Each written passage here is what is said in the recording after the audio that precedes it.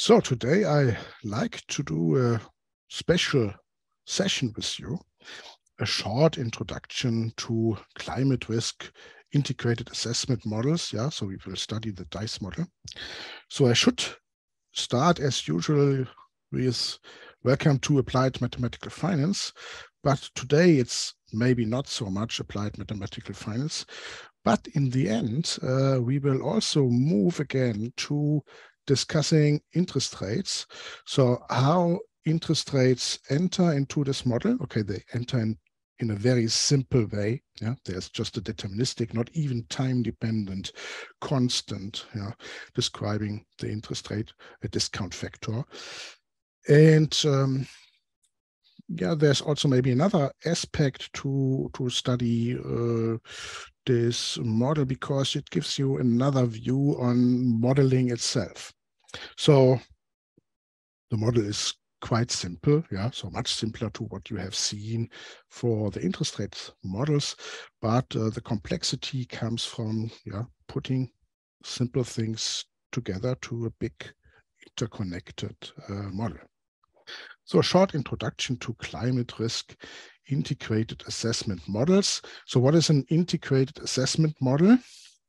So this is a class of models that combine the evolution of climate-related, so geophysical quantities. Yeah, so what's that? Yeah, that's maybe emission or temperature level, with economic factors,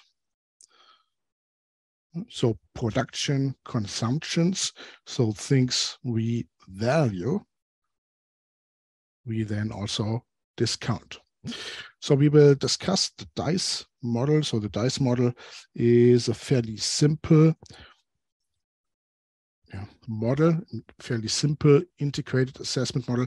You can look at more complex ones, but maybe a nice guide to study how the model is set up and how it maybe links to mathematical finance, how we can link it to interest rates.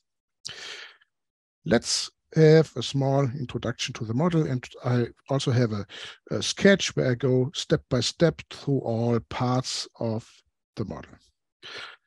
So the DICE model is a comparably simple model. It was introduced by Nordhaus, well, 1992, some time ago, but there were updates. Yeah, there is also a recent update here published. So this reference one here is from 2017. The model has been criticized for some of its simplification and a priori assumption, but it's a nice guide to use it to illustrate how an integrated assessment model works. So the model connects several geophysical and economic quantities. So on one side, I have the climate model. So we will model temperature, carbon concentration, emissions. And on the other side, there is the economy, population and productivity will result in a GDP. There we can perform consumption, or we can reinvest into capital. And the two are maybe also linked by abatement costs. So there is abatement, which means we take a little bit of money to reduce the emissions, which then impacts the climate. And of course, this creates costs. So the quantities are connected by simple functional forms. Polynomial or power laws.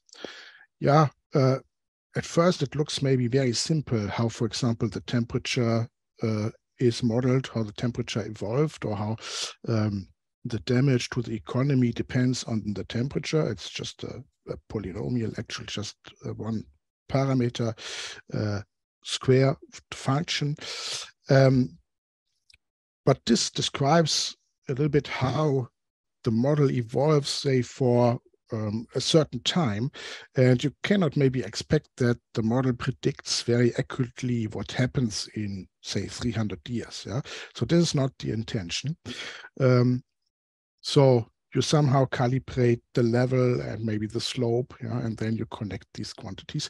But we had also such simple models, such simple functional forms when we were discussing our interest rate models. For example, just recall how we modeled correlation. Yeah? So correlation for interest rates could be a very complicated thing, and then we reduce it to a one parametric family, just one parameter, and say there is an exponential decay in correlation. Things that are further away are more decorrelated. And sometimes that is enough to capture the core effect. So given the model, there is around it also some policy optimization. So there are two degrees of freedom, so two parameters we can play with. There is the savings rate. So the savings rate decides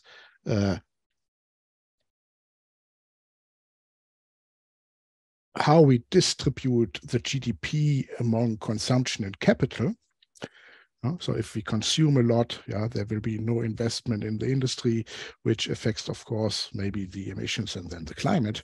And there is the abatement rate as a second parameter. So the abatement links a little bit the GDP and the emissions.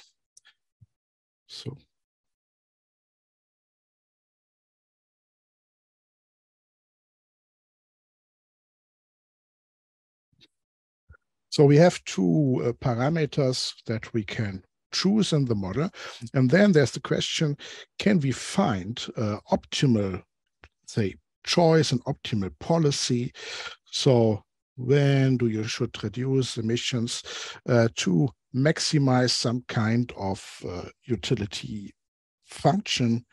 Well, this utility function is defined on the consumption. So in the end, we get some optimal emission paths.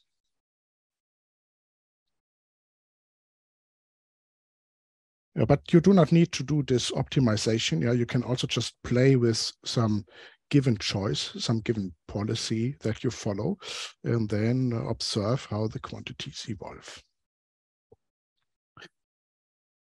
So already mentioned, the model is simple, but view it as a very nice, very good example for a whole class of integrated assessment models. So you can maybe improve individual components if you like.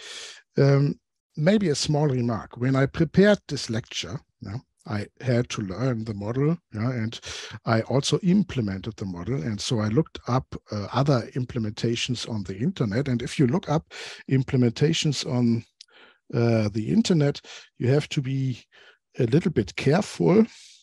So the model comes from the economic side. Yeah.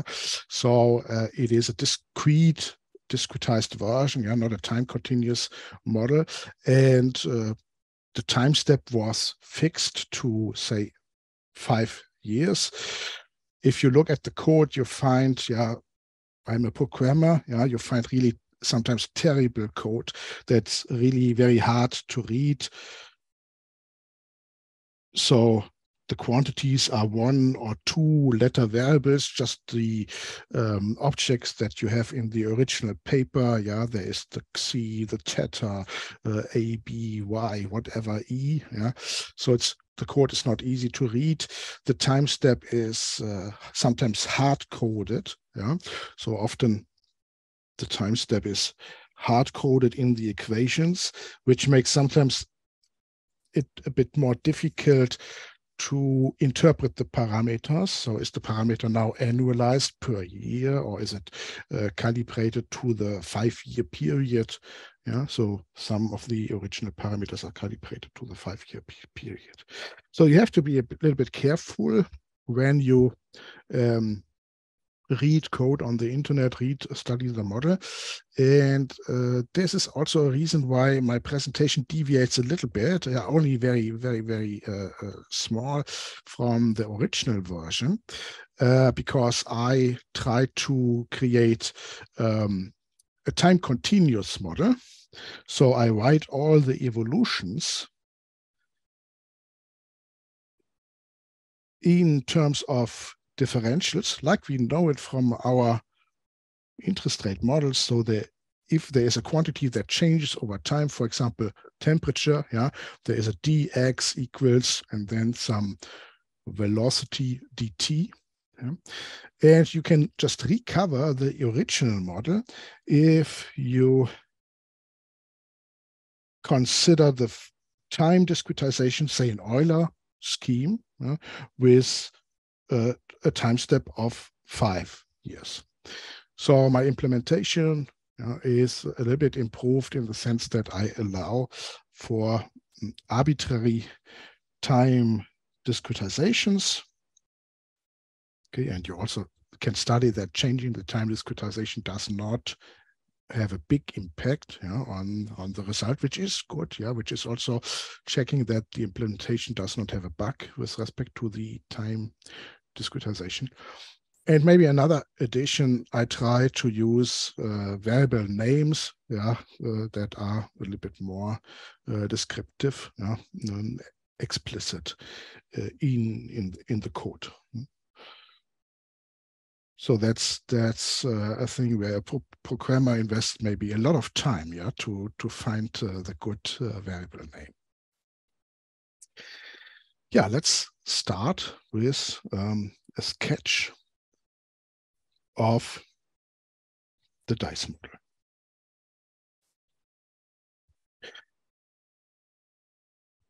So first quantity, I would like to state is time. I measure time in years. So if a time step delta t is equal to 1, it is 1 year. And some quantities are per time. For example, emission, we have emission, but how much emission do we have? We have a certain amount of emission within a certain time span. And quantities that are per time are annualized, so they are per 1 year. So an example is the emission, so the total amount of CO2 added over time step delta Ti. So this is if the emission is given by this E. So there is the E of tau here. So then I just integrate this E of tau over d tau from little t to t plus delta Ti to get the emission over this time step from little t to t plus delta Ti. Of course, you can approximate this by E of t, my emission, multiplied with the time step size. Or maybe there's a small typo here. Okay, in the integral, it should be maybe here also an I. So a Ti to Ti plus 1. So I like to be more precise here with the units of the objects.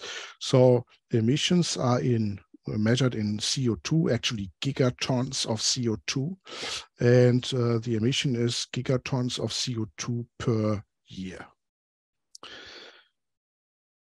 So that was time.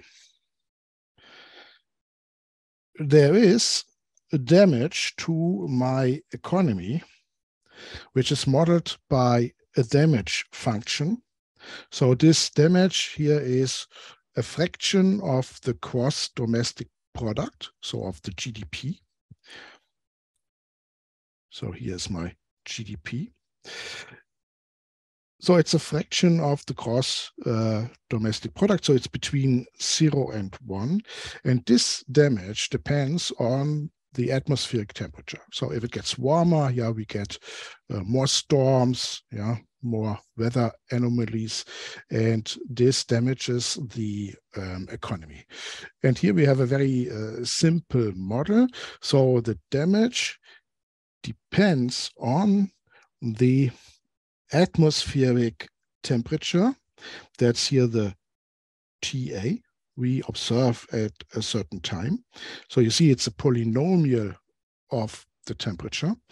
And this temperature is just the temperature above pre-industrial level.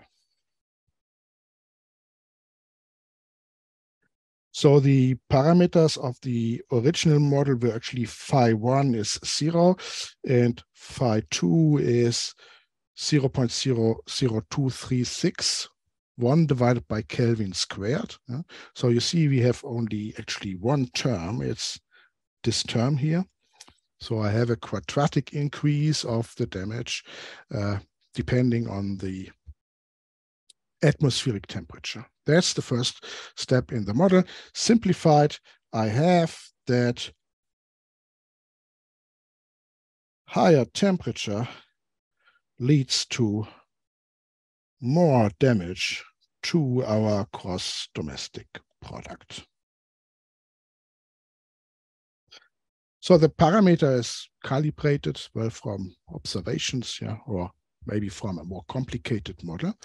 And when I now go through all these steps here, let me maybe also switch always to the code, and then you have already done the code session while doing this. So I have an implementation of the model here in our financial mathematics library. So there's a package called DICE here, where you also find submodels.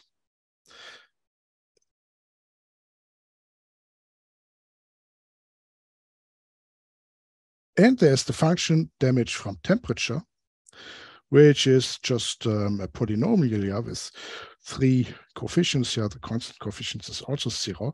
So you see the implementation is just that it is a polynomial. The argument is the temperature. It's a polynomial in the temperature.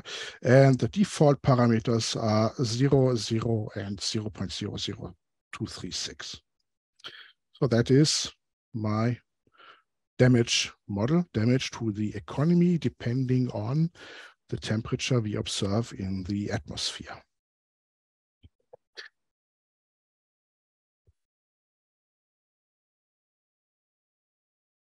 So speaking of temperature in the atmosphere,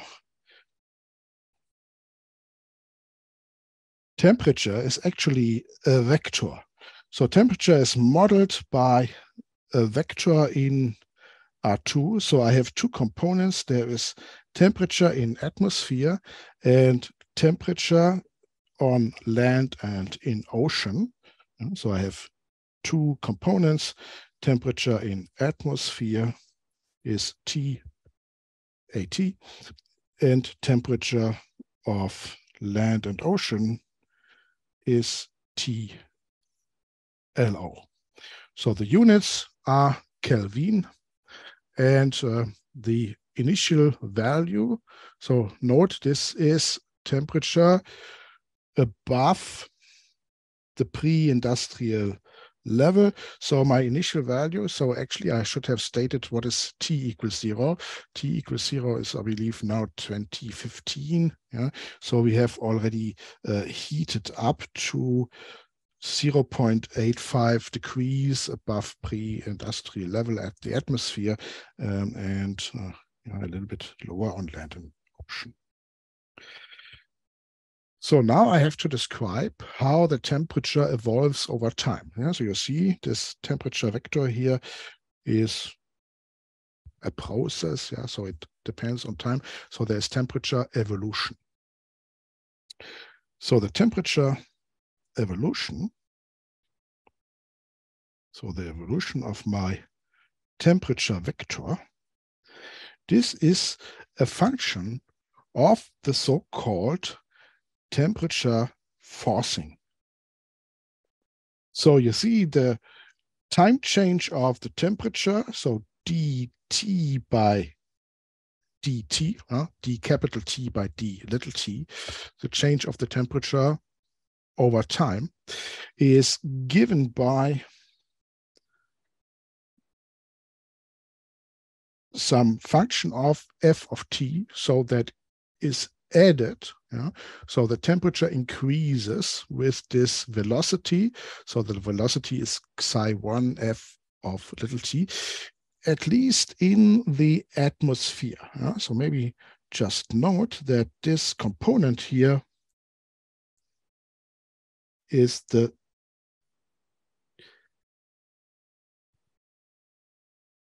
AT, yeah, so for the atmosphere. Then in addition, there is some kind of diffusion, yeah. So I have a temperature vector, so there will be exchange, of temperature between the atmosphere and land and ocean. So this diffusion part is then modeled by this matrix. So the matrix models the transport of heat among the two regimes. But the important one is that there is some energy added to the atmosphere by this forcing. So this forcing here, energy added. So this forcing has the unit watts per square meter. Yeah? So there is radiation coming from the outside on the Earth, and we have this forcing, and this parameter here, psi1, translates this from watt per square meter to the change of the temperature, which is Kelvin per year. So simplified, what this, well, very simple evolution process here tells me is that higher temperature forcing leads to higher temperature.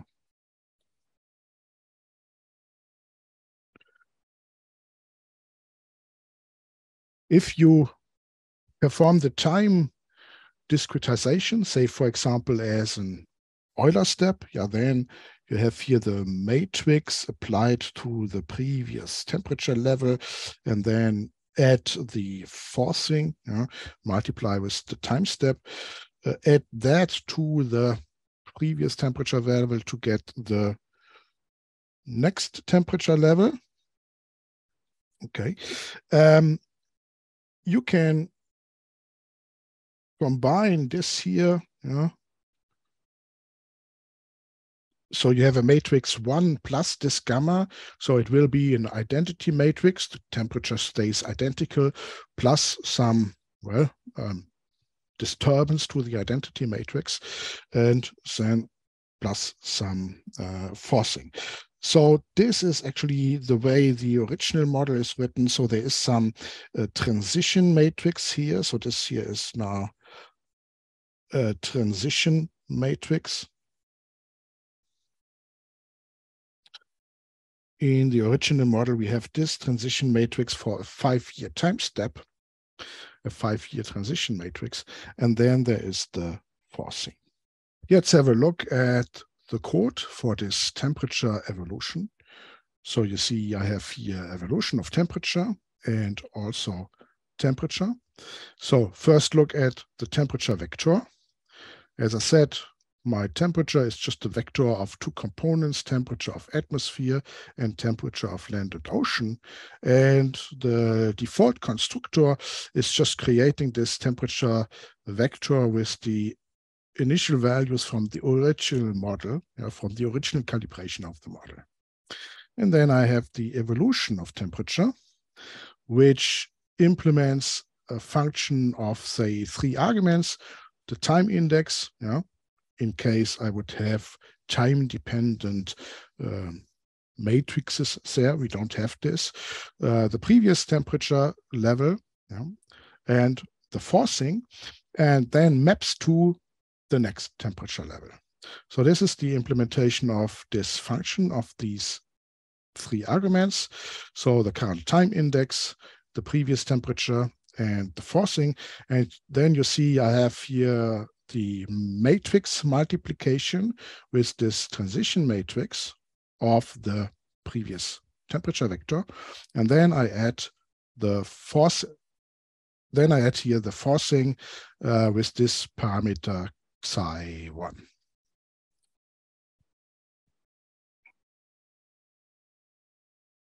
Okay, so the very simple evolution of the temperature, and these are the parameters from the original model. So you see this is the transition matrix phi. Yeah. So you see phi 1,1 is actually 1 plus and minus something. Yeah. Phi 2,2 is actually 1 minus something, and then you have these guys here on the off diagonal. So you see there is actually an identity matrix, and then with some exchange between the regimes. Okay, so we have some transfer coefficients between the regimes.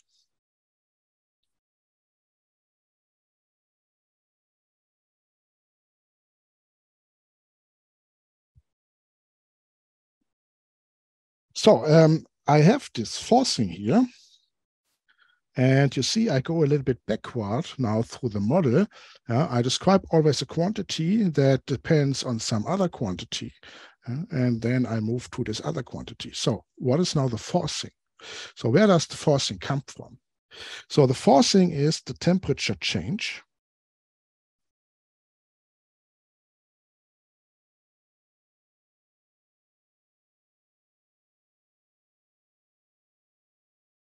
So you could say the forcing is Kelvin per year, but this is actually, if I multiply the Xi1 with this, so this here is wrong.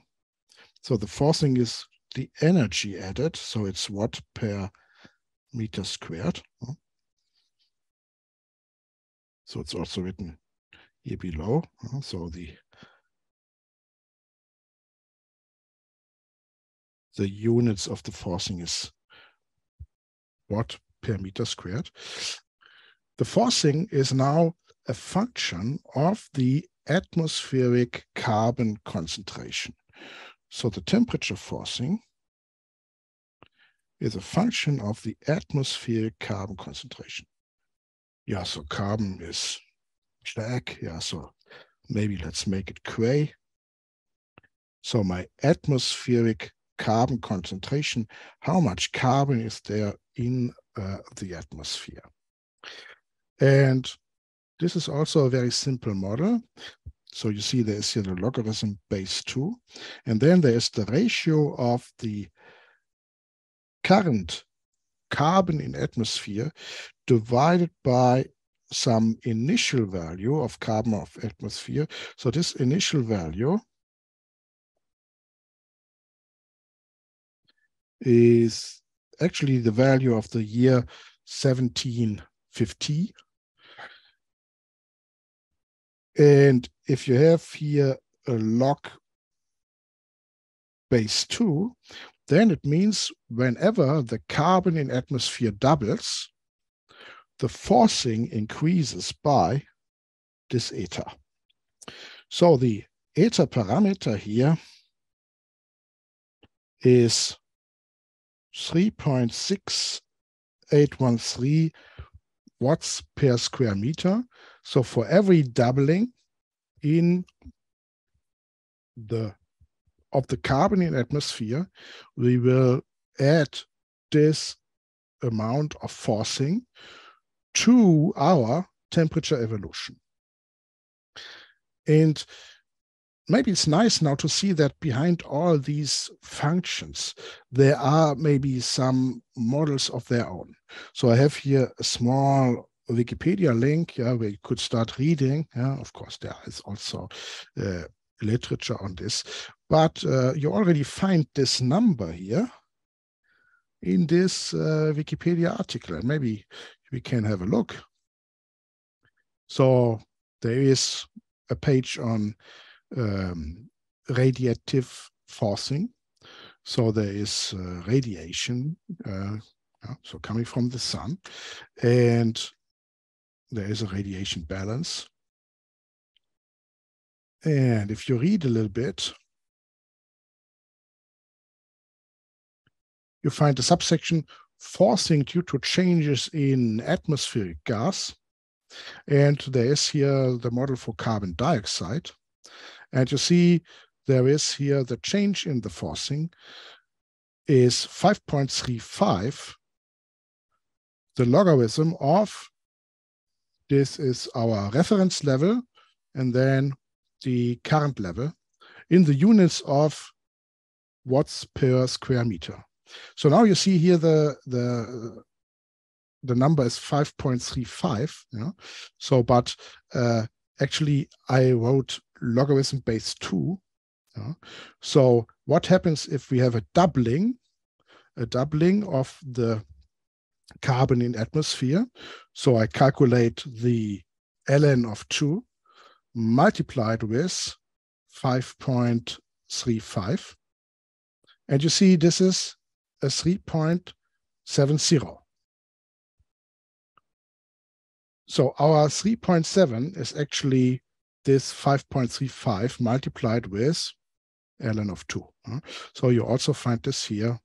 So a doubling within the next several decades would correspond to a cumulative change in the forcing by 3.71. So that's more or less the constant we have here. So simplified, I can say that I'm modeling higher carbon concentration leads to higher temperature forcing.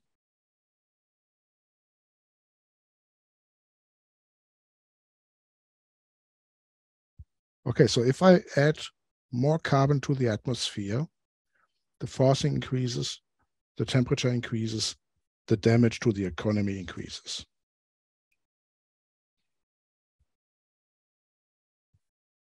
This initial level I had on the slide was 500 gigatons of carbon in the atmosphere. This is the level of the year 1750. If you like to translate this to quantities that you maybe know, yeah, you could say that 1 part per million CO2 in the atmosphere is approximately 2.12 gigatons of carbon. So this means that here our 500 gigatons of carbons is the level of 236 ppm. Yeah? So we are already at 400 plus something now. Yeah? So we already have a doubling now, approximately.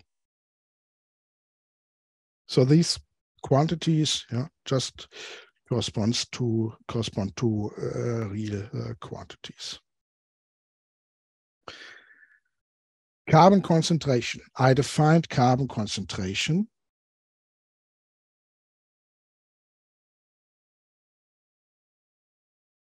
So my carbon in atmosphere here, but carbon concentration is now modeled as a 3 vector. So it is a vector in R3. So I have the carbon in atmosphere, but I also model the carbon in the upper ocean and the lower ocean. So the unit of my carbon here is gigatons of carbon. So let's have a look at carbon concentration in the code. So I have the vector carbon concentration. This is my 3 vector. So there is carbon in atmosphere, shallow ocean, lower ocean. The initial values, you know, for the model, yeah, are here 851 gigatons of carbon in the atmosphere, 460, 1,740 for shallow and lower ocean. So I have this vector. And my carbon in atmosphere enters into the forcing function. So I also have to describe the forcing function. The forcing function is here. So the forcing function is just a function now of my 3 vector plus the external forcing. So there's also an external forcing. And here you see this function So the first forcing per carbon doubling, my constant 3.6813. Yeah. And then I have logarithm of the carbon in atmosphere divided by the base value. The base value was this 580 divided by logarithm of 2. I did not mention the external forcing, right? Okay, there is also some external forcing, which is just a quantity which you can add here. Yeah? So some forcing that is not related to the carbon cycle, to the carbon in atmosphere, which you saw here on the page. Yeah, there's also some other part, which is just some part that is then added here as constant. Yeah, so actually not part then of our modeling. Okay, so now I have linked my temperature forcing to the carbon in atmosphere, and carbon in atmosphere is part of my carbon concentration, which is actually a 3 vector. So the next big part of the model is to describe how the carbon concentration evolves over time. So how is now this vector here evolving over time? So this is the carbon concentration evolution. So the evolution of my 3 vector m is now a function of the emissions. Yeah? So emissions are dirty. Maybe I'd make them brown. And this is a little bit similar to the temperature evolution. So there is some kind of diffusion matrix here, which is mixing the different components of my carbon concentrations. So there is carbon from the atmosphere moving to the ocean, yeah. So which is actually reducing the speed that we see in the climate change, yeah, which is good, but it's actually bad for the ocean, yeah. The ocean gets more acid by that. And then there is carbon added, but it's only added to the atmosphere by the emissions. Yeah, so this here is added to the atmosphere. We add the emissions. Okay, and then there is a small thing, yeah, in the model when you read the code, yeah, or when you read the literature, the emissions are now measured in gigatons CO2. Gigatons CO2 per year. So you have to be a little bit careful. There is here the gigatons CO2 here. So I have to convert gigatons CO2 to gigatons carbon. So without the 2 other atoms, the O2. And this gives me then here this conversion factor. So there is here this conversion factor 3 divided by 11, yeah, times carbon divided by CO2.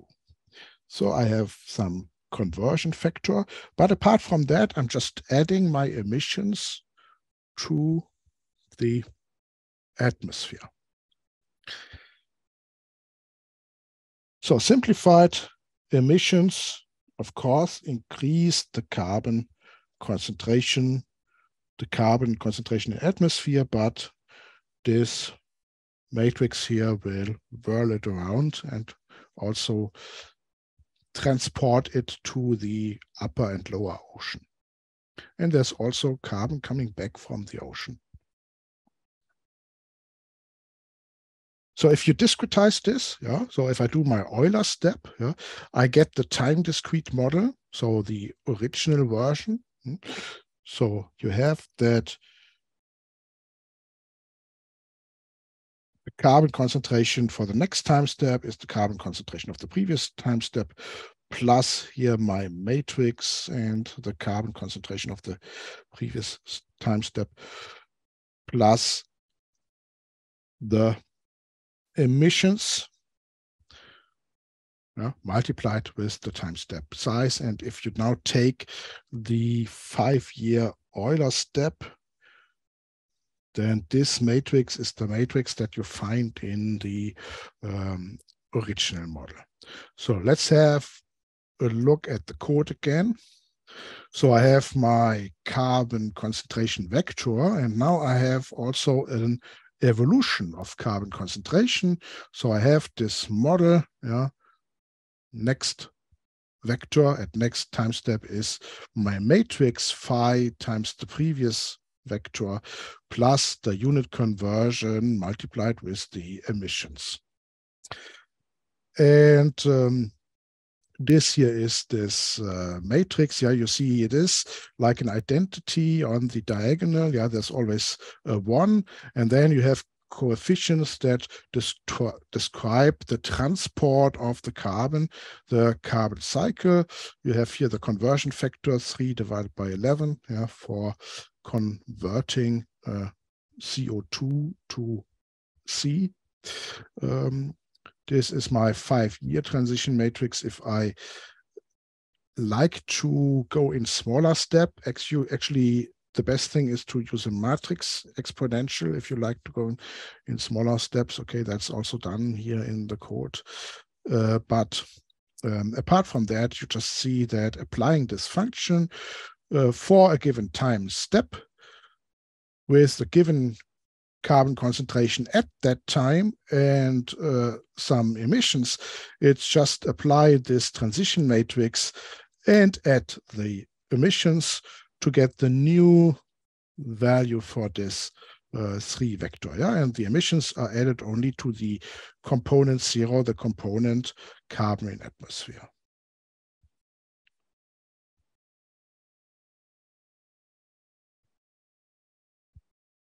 So you can also look, this is also a model within the model. Yeah, it's a simple model.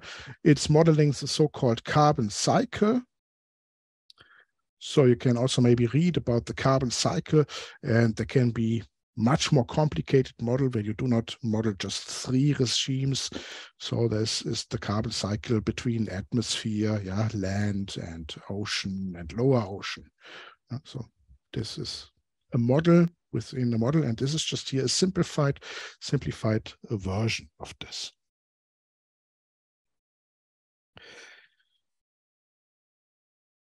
Where do the emissions come from? So now it's getting down here, yeah, so it's getting dirty. So the emissions come from the economy, of course. The emission comes now from my gross domestic product, my GDP. So there is emissions related to the industry, to the GDP. There's also external emissions, yeah, external emissions like land use, which are just added to my model. So just a constant added to this. The dynamic part in my model is here the emissions that come from the GDP. So unit of the emissions is gigatons CO2 per year.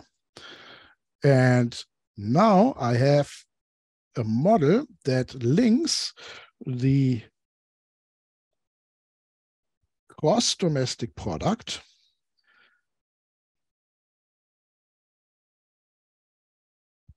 for a given year, so my annualized GDP, that links this to my emissions. So my industrial emissions are linked to the GDP. And let me describe these constants here a bit later. If you just log this and assume that these constants are constant, then you have that a higher GDP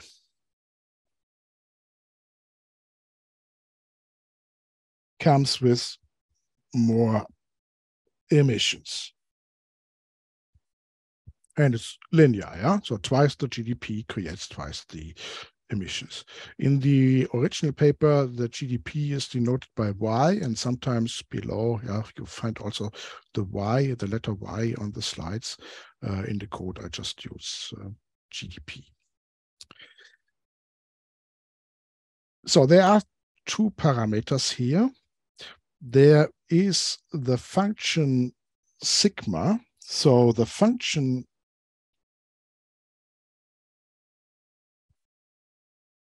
sigma models the emission intensity. So it is translating my GDP to emissions. So the units is just gigatons of carbons per US dollar. And actually here it is 10 to the power of 12 US dollars. So 10 to the power of 12 is 1,000, 1 million, 1 billion, 1 trillion. So it's 1 trillion US dollar. So the sigma is how much gigaton CO2 per trillion US dollar do we generate in our economy, so related to the GDP. There's also another quantity here, which is this mu, and I'm reducing the generation of the emissions by making mu larger. So mu is the abatement function. So it is our effort to reduce emissions in the industry. So the trivial case is that you have a factory that generates emission, and side by side you have some direct air capture machine that removes the carbon from the atmosphere. Of course, this costs money. This will reduce the GDP. Actually, it also reduces the GDP every year. We will come to the cost function then, but it reduces the emission. But there could be also some more easy ways. For example, moving from a dirty power plant to a cleaner power plant. That's maybe cheaper. So I have a parameter that describes my effort to make the economy cleaner, in the sense that it scales down how much emissions do we have for a given GDP. Both these guys here, so my sigma and my mu depend on time. So I will have models for this. I will have a model for the function sigma for the emission intensity. Simplified GDP comes with higher emissions reduced by the abatement factor mu. So I do not have a function here for this link to the GDP. Actually, this will then just later in my model where I compose all these quantities. So we could maybe start looking into the model.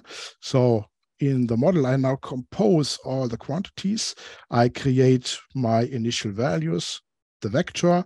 Then I create my functions, the damage function, for example, the forcing function with the constant external forcing, the evolution equations. I create all these equations. And then I combine all these guys by just applying all these functions. And here you see that I have this equation that the industrial emissions is my function sigma multiplied with the GDP. And then I multiply with 1 minus mu, so my abatement coefficient. So this here is my dependency of the emissions on the GDP.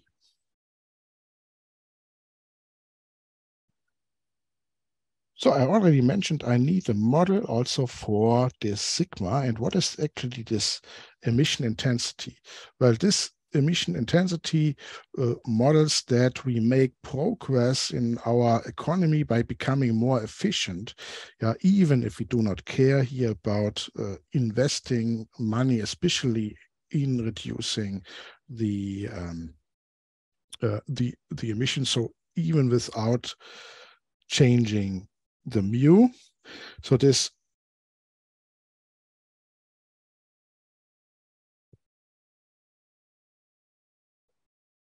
okay, I missed that slide.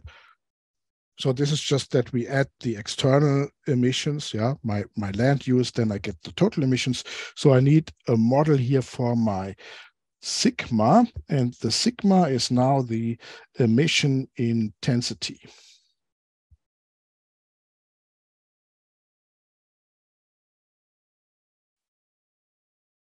My emission intensity function, so emission per economic output.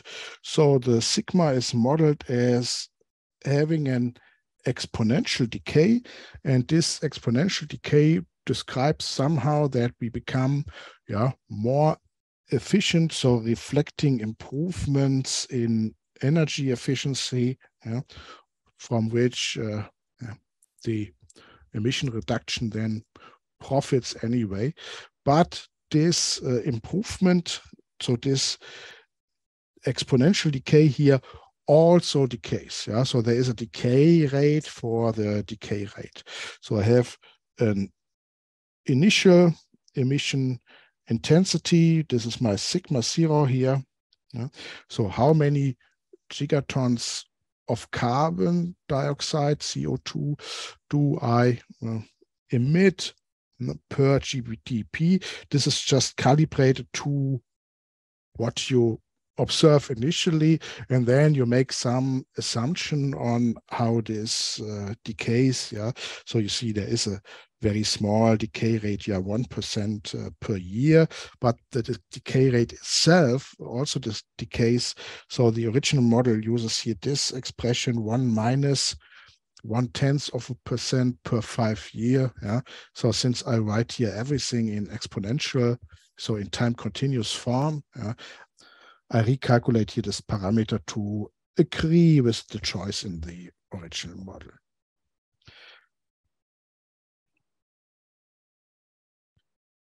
If you would like to recover the original model, you have to just move to the time discrete version, that looks like that.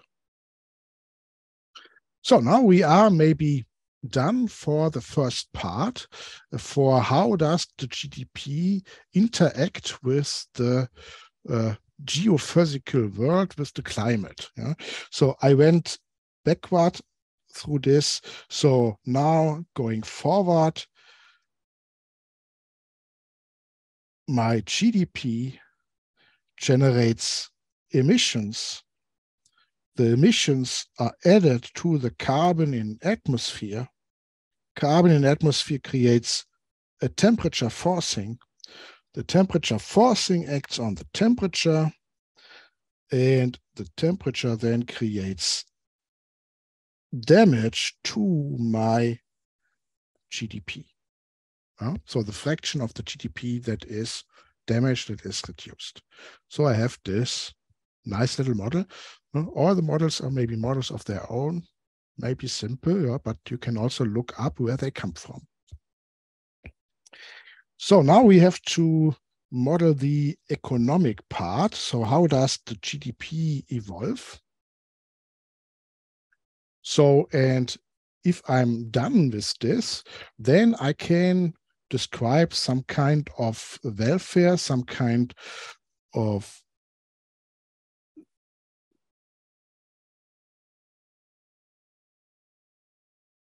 social welfare, where the social welfare is now my GDP, but from that I have to remove the damage. And there's also another cost factor that I have to remove. I have to remove the cost to make my economy climate neutral to reduce the emissions, so to increase the mu. Yeah, so my abatement costs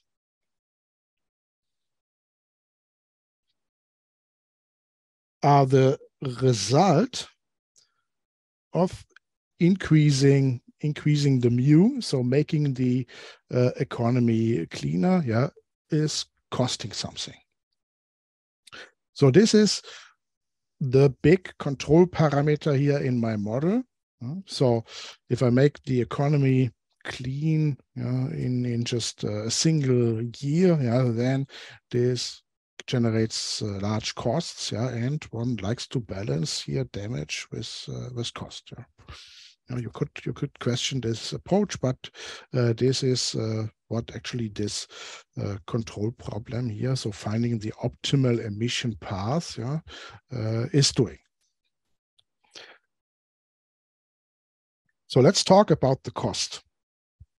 So for my abatement, there are abatement costs. So you see in this abatement cost, there is my nice abatement parameter mu entering here. And then it is, the model looks a little bit strange. So it is here, my abatement cost, lambda, is B of t times 1 divided by a parameter mu to the power of that parameter, where this is actually the price of extracting or reducing the emissions. So you see the initial value of this B here is 500 divided by, or 550 divided by 1,000 trillion US dollar per gigaton carbon CO2.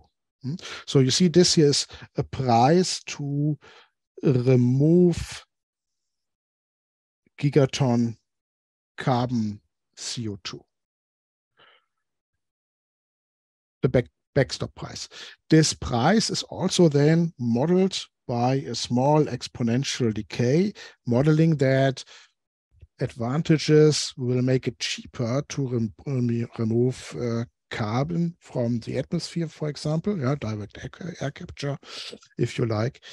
But why does the model look like that? Okay, so what's that? The parameter theta 2 here is calibrated to being 2.6. So what does this mean? If you look at this function here, okay, if you differentiate it with respect to mu, you see that this is canceling. So this form here has something to do with the slope. The slope of this function as a function of mu at mu equals 1 is 1. And that's also the motivation here. So for mu equals 1, the slope of this function is 1. So recall mu is the fraction that we apply to our GDP that does not generate emissions. So the emissions that we have cleaned. And if the slope at mu equals 1 is 1, it means that the guy in front is actually the price of removing the CO2 for the last percent. So when you move from 99% to 100%, this is the price that we then at the end pay. So removing the CO2 is very easy in the beginning. So there are low-hanging fruits, you could say. Just replacing an inefficient factory with a more efficient one. It's maybe very cheap. Maybe you even gain money because the factory is better anyway, the new one, the new power plant. But removing the last percent is very expensive. And removing the last percent is maybe as expensive as direct air capture would be. Yeah. So just place somewhere a machine that removes CO2 from the atmosphere. Yeah.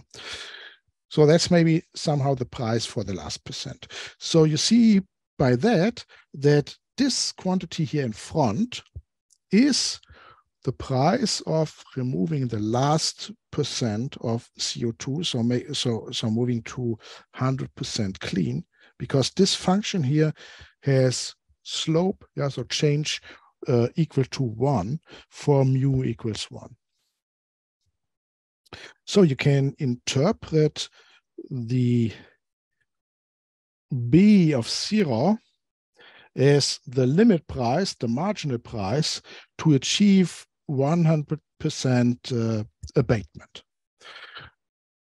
And then the 2.6 is just the factor that now, yeah, models how curvy this function is. So it is cheap in the beginning and then it's increasing. Yeah? So if, for example, this would be just 1, it would be linear, yeah, and otherwise it is curvy. So it just models how cheap it is in the beginning. So you could say it models the average price. Yeah? So the 2.6 models somehow that you believe in average, yeah, you are at 505 divided by 2.6 US dollar per ton CO2. Yeah, you see US dollar per ton CO2. So my unit of the lambda is trillion US dollar, because the units of my GDP was trillion US dollar per gigatons of CO2. Yeah? So the gigatons, giga is a 10 to the 9, 10 to the power of 9. So I have a 1,000 US dollar per ton carbon CO2. This is the unit of this quantity. And if then I say that the B0 is 550 divided by 1,000, okay, then this 1,000 here cancels. So you see the B of 0 actually describes that I believe the limit price is 550 US dollar to remove 1 ton of CO2. And if you look that up on the internet, that's a value that is somewhat on the larger range of the cost of direct air capture, yeah, that is assumed. Yeah? So it is quite expensive. Recall that currently the market price for the certificate that are traded are 100 euro per ton CO2 is currently the CO2 price. Yeah, so this is 5 times this. It is the limit price. So there is a price to pay to abate, yeah, to make this cleaner. Also, another important remark, yeah, note that these costs apply every year, yeah, so like the GDP, yeah. So this is like having the direct air capture machine next to the factory. This is the cost that this machine takes per removing the gigaton CO2. So actually, there should be here also a per year. Yeah, so maybe that's a typo. Yeah, the unit is here per year, no? Like in the GDP. I made a small change to the original model. In the original model, the definition of the lambda includes the sigma. Recall sigma, what was it? It was the carbon intensities, the emission intensity. So how much emissions do I get per GDP? So here my lambda is multiplied with the emissions. In the original model, lambda times sigma times GDP. Yeah, so sigma times GDP is emissions. In the original model, the lambda includes the sigma and is then directly multiplied with the GDP. So it's a fraction of the GDP. That's now the cost side. Now, how does the GDP evolve? Okay, this is a classical economic model. So let's go through this maybe a little bit quicker.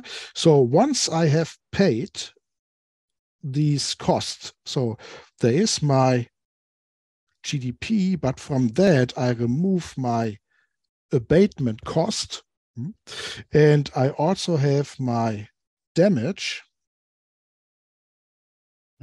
So from my damage GDP, I remove my abatement cost. Then I have some net value.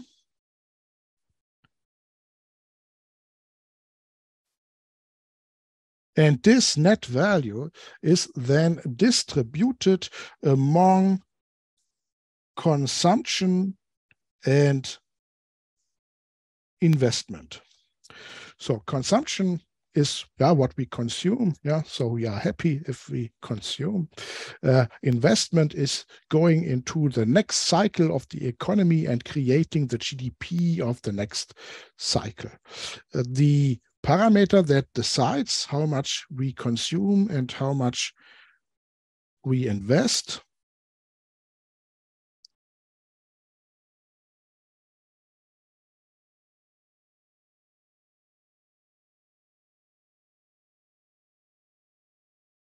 is the savings rate. So there is the parameter S of t, which is between 0 and 1, which just decides how much do we consume, how much do we invest. And besides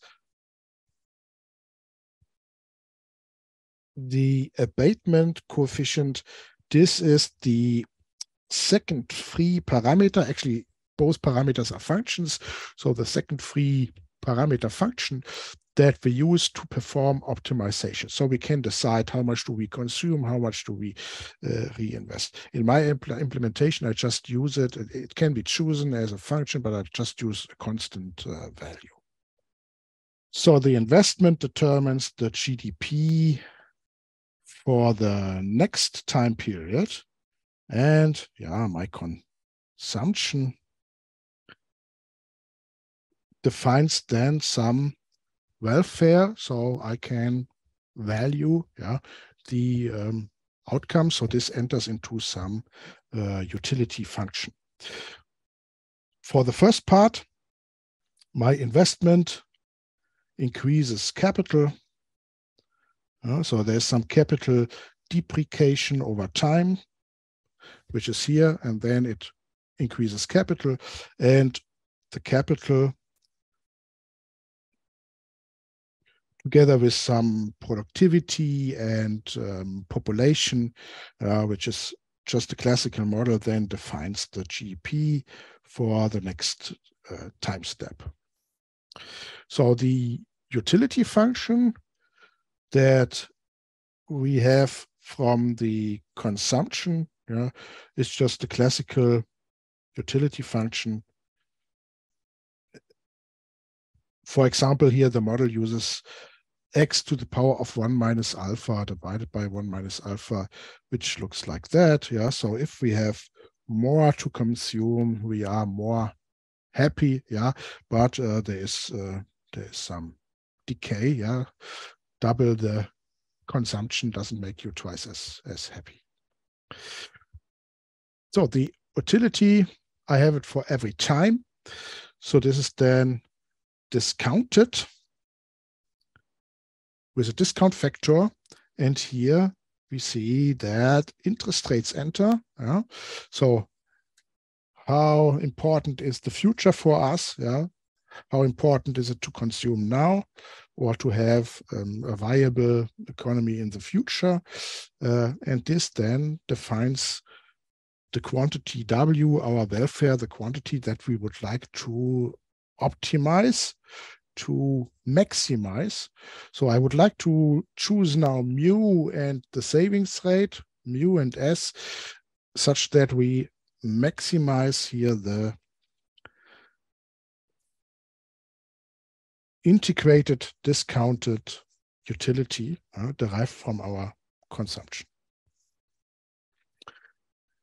Okay, so that is now the part that defines my target function, my objective function, my total welfare. And here you see now the parameters interacting with the other parts of the model. So I hide it here, the climate part in this box. So where we stepped already through the code. The climate generates damage to my GDP.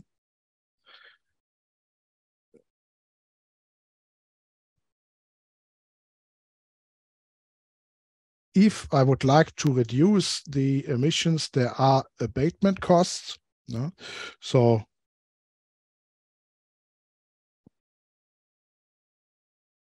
my emissions can be abated by the parameter mu here, so reduced. Okay, the GDP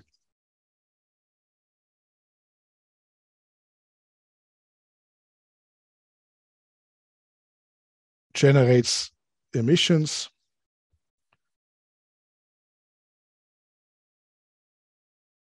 From that, my savings rate decides how much do I distribute between the capital, which generates the next GDP, and my consumption. And this then defines the welfare via the utility function. And we are taking the sum and discount the total welfare. So now the problem is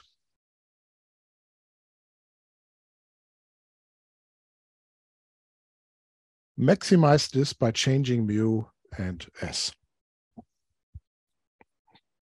Yeah, that was a tour through the DICE model. Yeah, actually, it's just that. Yeah, so I believe I have covered all the things. We can have a look at the code. So I already mentioned that you can find an implementation of the model here in our library. Yeah, so actually in this package. So let's continue and explore the code. So what is missing? Yeah, you see, I also have an evolution of the population. Yeah, so there is a very simple law describing how the population will change. Okay, there is also a law that models the evolution of the productivity of the society. Okay, these are maybe classical simple models. Okay, then I believe I have stepped through all this. Here is also the function with the capital. So my evolution of the capital depreciation with the parameter you've seen on the slides. And at every time I add the investments. So we have described all these functional dependencies. And then, as I mentioned, all these functional dependencies are put together here in this little class. Yeah, that is then the whole model. So maybe let's step through this again. So I evolve now over all time steps. Yeah, I take the time from my time discretization. So the first thing is I calculate the forcing from the current carbon concentration. From that, I calculate the temperature using the current temperature and the temperature forcing. Then I calculate the carbon. So I have my GDP. My emission intensity functions gives me the emissions, but my emissions are reduced by the parameter mu. Okay, I will comment on this next. My emissions add to the carbon concentration in atmosphere. So then to the costs, I have damage. Yeah, the damage is a damage function of the temperature.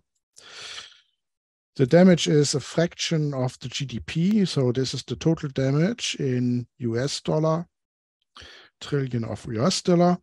I also have abatement costs, which is now just a function of this mu. This is my mu. I subtract the two cost parts from my GDP, so I have the net GDP. Then I have my savings rate. My savings rate is just a function of time. I distribute the remaining GDP to consumption and investment. The investment is entering the capital. I have an evolution process for population and productivity, which define by this simple model the GDP.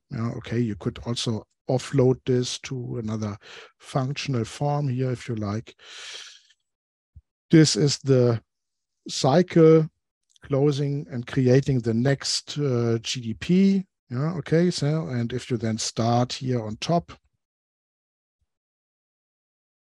if you then start here with this GDP on top, yeah, okay, so you see that the GDP will then again create emissions, yeah, and will be added to the carbon cycle. Yeah, so this is my temperature cycle. This is my carbon cycle where the emissions are added.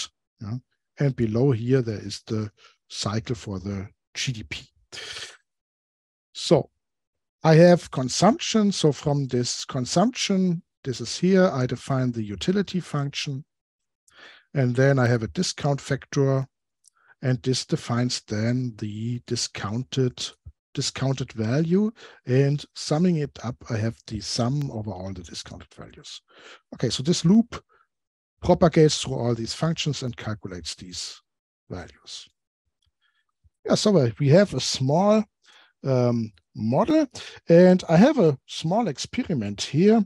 So let's also have a look at this. You find this DICE model experiment in this other repository where I have some experiments with the library.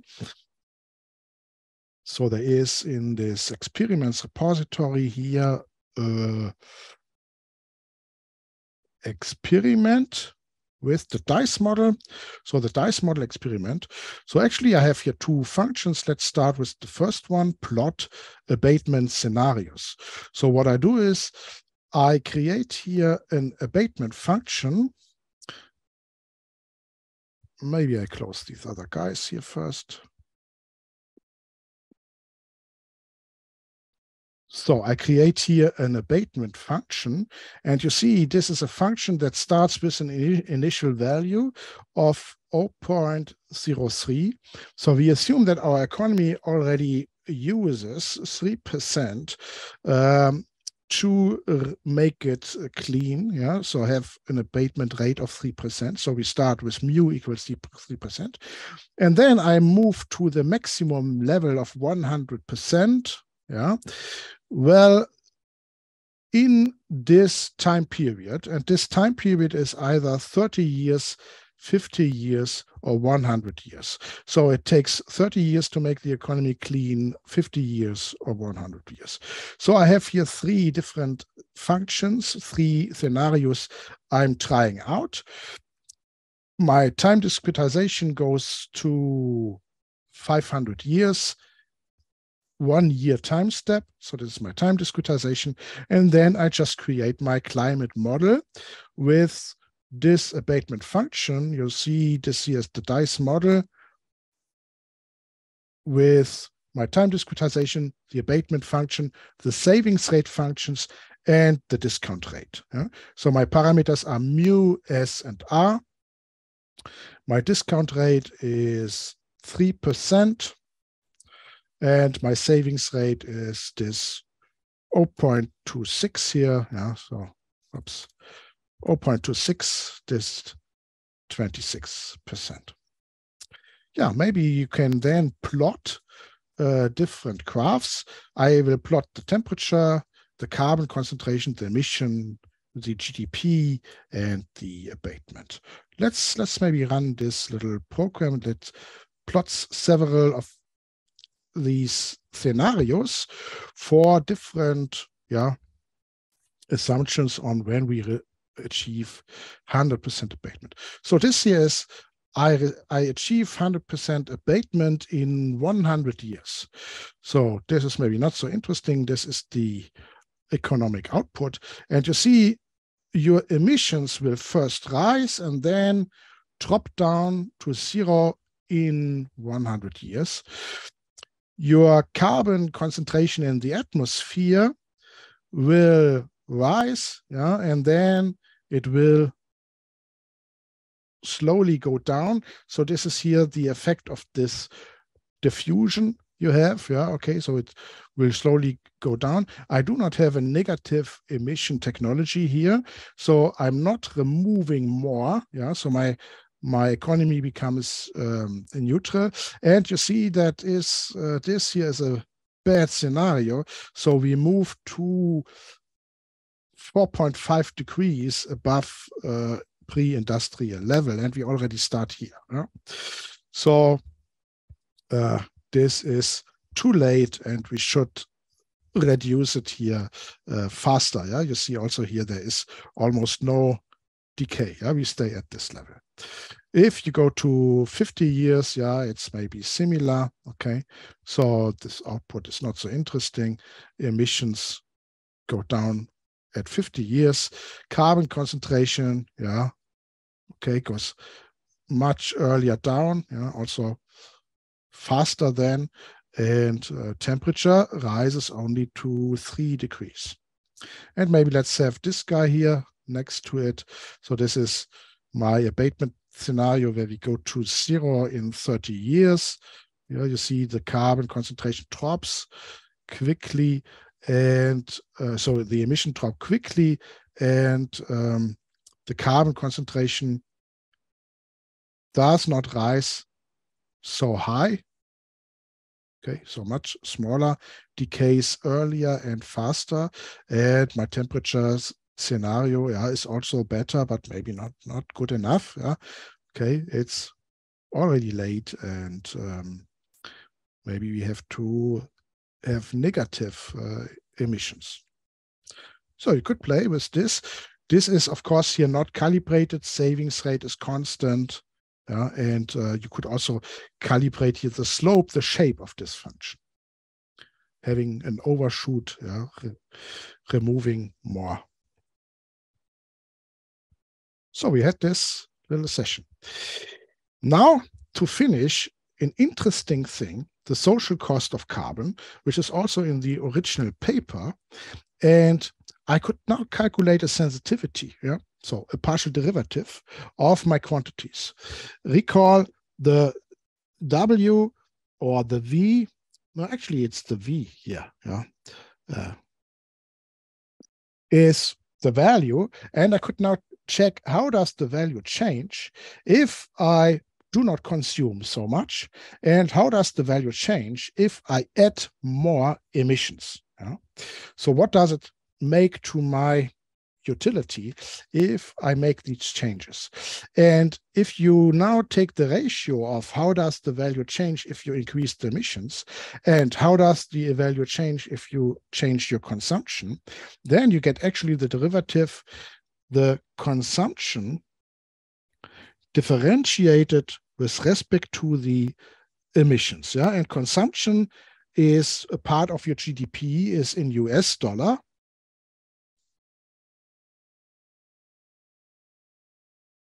Actually times 10 to the 12. Yeah? It's part of the GDP. And emissions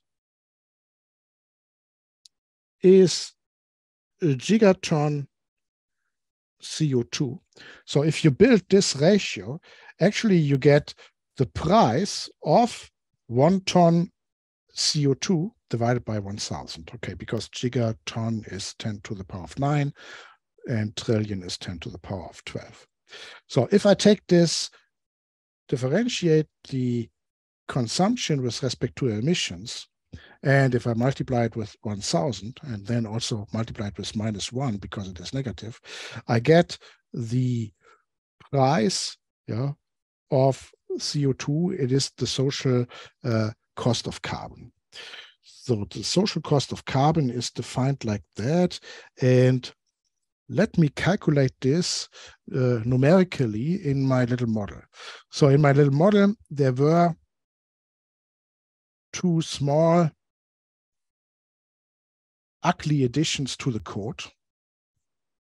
So I have here this parameter emission shift, and I just shift my emission vector by this value if it is not 0, okay?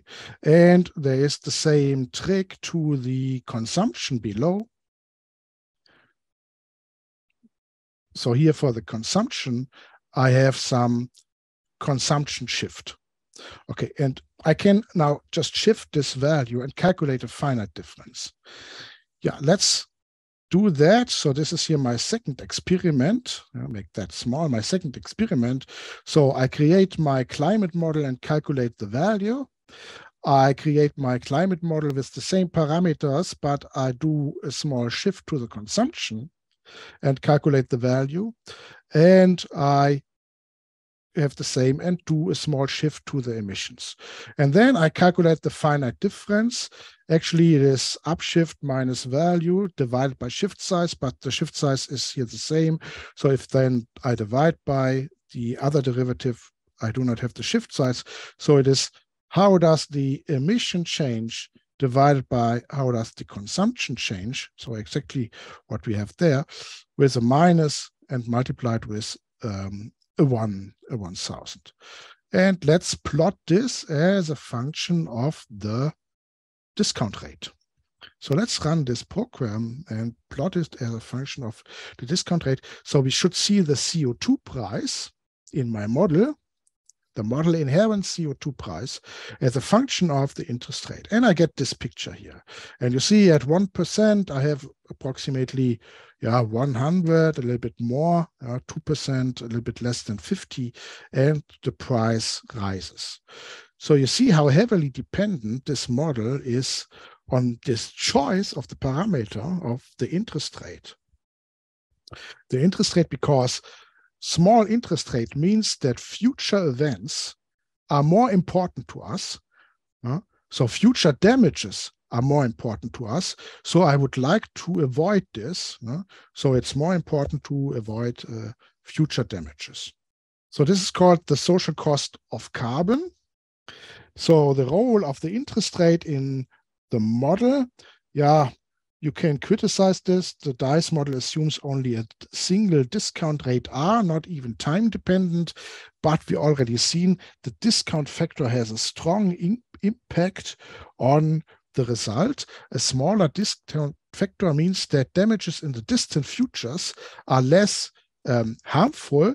So higher interest rate, smaller discount factor, smaller factor in front of the values in the future.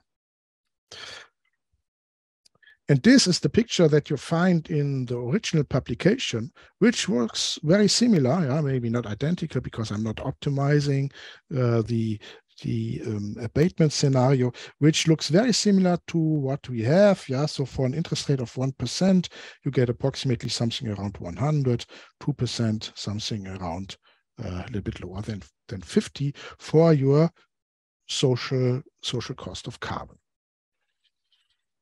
Okay, so interest rates have a strong impact on this model, and the reason is the exponential growth. You have an interest rate.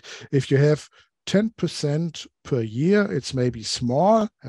So, but it is an exponential function, and our model runs for large timescales, 100 or 500 years, damages in the far future.